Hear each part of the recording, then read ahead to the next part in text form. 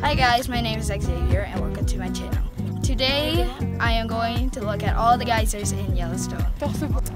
What I see today is the Yellowstone geysers, and I am at one called the Spasmodic geyser, which one is very active while one is very tardy.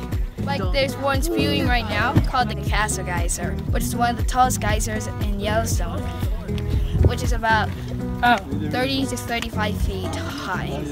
And it also has hot springs near it. And then there's a tardy geyser, which is always late on eruption.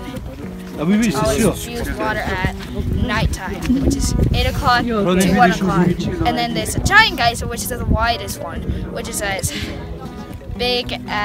wide as half of Old Faithful.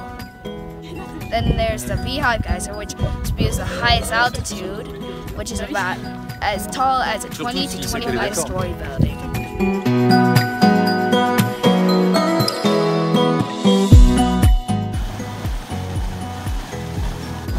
This is a mud volcano that has blown itself apart in the 1870s. The color is made with some yellow and mostly sulfur.